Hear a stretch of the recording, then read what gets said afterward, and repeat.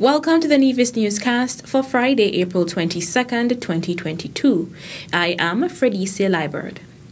The body of the late Vance Amory, former Premier of Nevis, Senior Minister in the Federal Cabinet, and Ambassador Extraordinary Plenipotentiary, arrived on Nevis on Friday, April 22nd, 2022. A reception comprised of senior members of the Royal St. Christopher and Nevis Police Force and the St. Kitts and Nevis Defence Force was accorded to the statesman as his body arrived. Dignitaries, including government officials led by Premier the Honourable Mark Brantley, gathered for the reception of the mortal remains of His Excellency Vance Amory. The body of His Excellency will lie in state at the Theodore L. Hobson Court Building in Charlestown from Thursday 28th to Friday 29th April 2022. The viewing of the body will take place on Thursday from 10 a.m. until 4 p.m.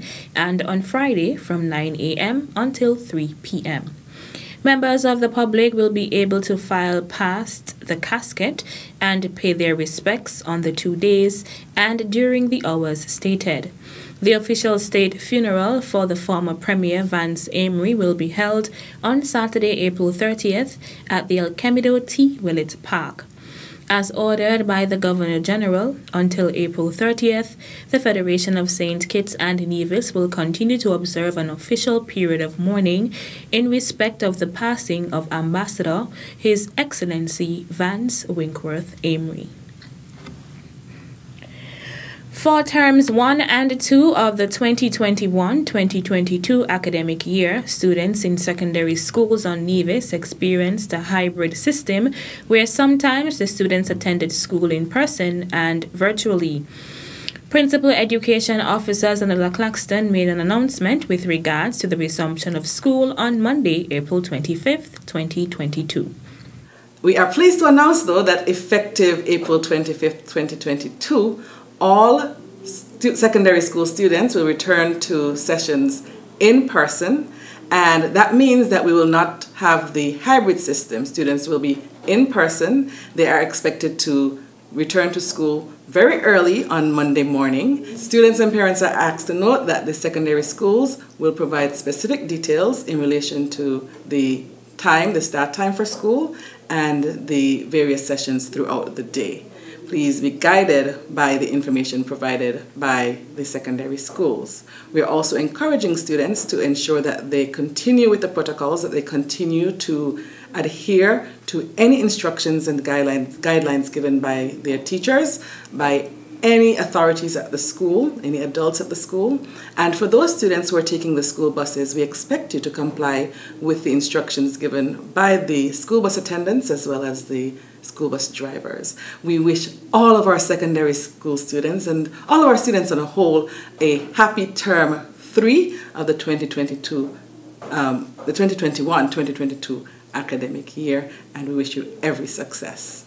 The Principal Education Officer spoke during an interview with the Department of Information on Friday, April 22nd, 2022. Meantime, the first week of Term 3 of the 2021-2022 academic school year will be a little bit different due to the hosting of the Gulf Insurance Inter-Primary Schools Championship slated for Wednesday, April 27th, 2022. Principal Education Officers in Claxton spoke of the changes for the week. All students from preschool to secondary school are expected to attend sessions on Monday, April 25th, and all students will attend in person.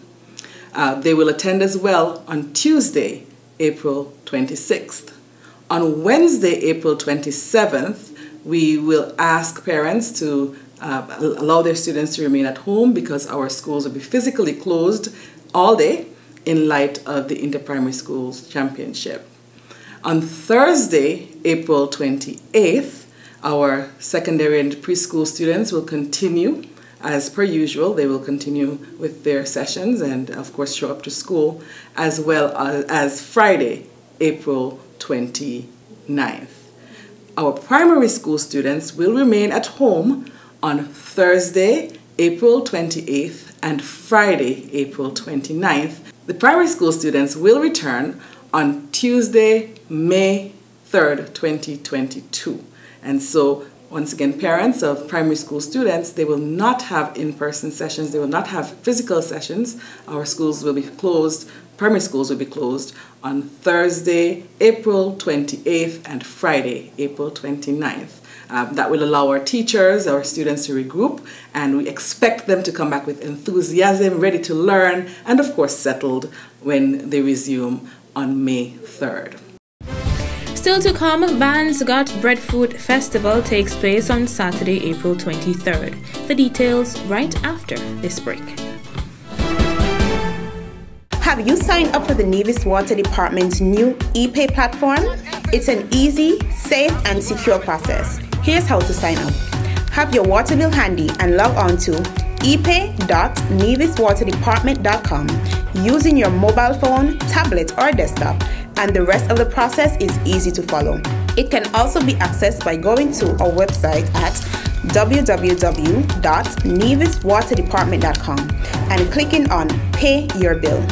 Once you have completed the process and your account is activated, the app allows you to make payments directly to Nevis Water Department, get access to your account balance, have access to your payment history, and interact with our customer service department through the help desk feature. Yes, it's that simple. So don't wait. Sign up all of your accounts today. And remember, we at the Nevis Water Department are here to bring you, our valued customers, exceptional service.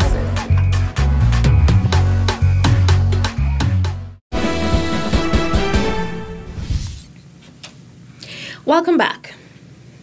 A while back, last year, I think it was, we had a wonderful fundraising event held up at the Botanical Gardens, and there the Caribbean Foundation for Children raised some wonderful funds, and here we are today happily to give those funds, hand those funds over to the Ministry of Education to benefit the school and hopefully the school meals program.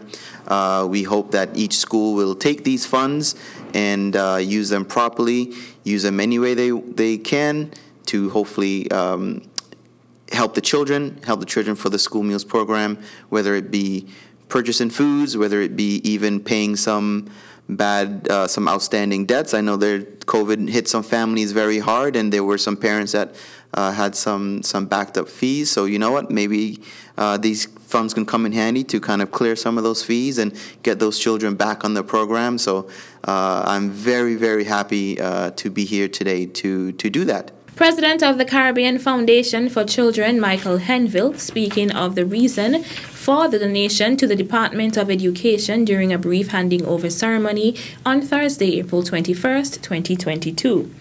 Henville, in the presence of Vice President of the Foundation, Jareem Encarnacion, presented Principal Education Officers in Claxton with a check in the amount of $35,000. He also expressed gratitude to the donors. Principal Education Officers in Claxton expressed gratitude to the Foundation for its donation. On behalf of the Ministry and Department of Education, and of course all of our schools, our principals, our teachers, our staff, and the members of the school meals program as well, the staff members who work so assiduously with the school meals program, I want to say a heartfelt thank you to the Caribbean Foundation for Children. I know that you have been doing some work to ensure that our children on Nevis are well taken care of, and an integral part of care and well-being is, of course, nutrition. And so we want to thank you for the foresight and maybe some insight into what the situation is with our students here. You correctly said, Mr. Henville, that some were affected by the COVID pandemic, and we have tried to ensure that we keep children nourished, and so this donation will go a very long way.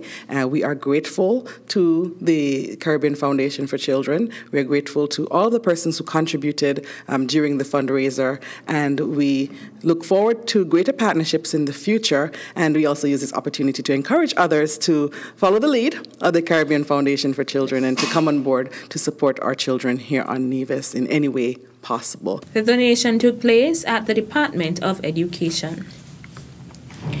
The Band's Got Breadfruit Festival takes place on Saturday, April 23rd, 2022. Held at the Band's Got Community Center, the event in its fourth year offers an all things breadfruit culinary adventure hosted by the Department of Community Development. We are just going to look at how breadfruit, the flexibility, if I should use that word of breadfruit, how it can be used and molded to make so many tasty dishes which will be on display at the Breadfruit Festival. Oil down roast breadfruit and red herring, steamed breadfruit and mackerel, breadfruit lasagna, breadfruit balls, breadfruit cheesy curry, breadfruit and conch, breadfruit saltfish pie, breadfruit chip, breadfruit salad, breadfruit puff, breadfruit pancake, breadfruit drink, and the list go on and on. We are planning on having some barbecue chicken and some fried chicken because we want to make you happy. We want to please everybody. So come on out and let's have fun. Among the highlights of the day's events will be breadfruit cooking demonstrations. We are just going to have these master chef, Ramona Nurse and Michael Helmville, who will guide the chef or wannabe chef into what they're supposed to do to create the meal. I think one of the meal will be stir-fried breadfruit and chicken breast. So that's something easy that I think you can put together. But if you're still wondering how you might get it done, come out and see the demo being done. I was asked to be part of it, so I'll see. And also Mr. John Hanley and others. So we'll see how that goes. And so it should be fun, and it should be, the food should be tasty. We are going to have some entertainment available for you as well. We'll have a DJ Patterson, which is good. We also have the newly launched Lightning String Band out of St. James's. And we have Masquerade out of Valence, and we will have some steel pan music. The action starts at 12 noon on Saturday the 23rd of April at the Band's Got Community Center and Center Grounds. And it will go until. Recipe books with a range of methods for preparing breadfruit dishes will also be on sale. The sponsors of the Band's Got Breadfruit Festival include Hamilton Reserve Bank, Bank of Nevis Limited, Ministry of Tourism, Nevis Tourism Authority, Four Seasons Resort Nevis, Golden Rock Inn, and the Hermitage. So all those hotels and sponsors and all those persons who make it their business to volunteer to help in making this Breadfruit Festival come to fruition, a heartfelt thank you from the Department of Community Development. And also I just want to say kudos to the staff, especially Miss Denicia Smithon and Miss Gail Greenaway, who have been working assiduously to bring this Breadfruit Festival to fruition, Patterson and all the others. Thank you so much. That's it for this edition of the Nevis Newscast. On behalf of all of us here at the Department of Information, I'm Fredicia Liebert. Thank you for viewing.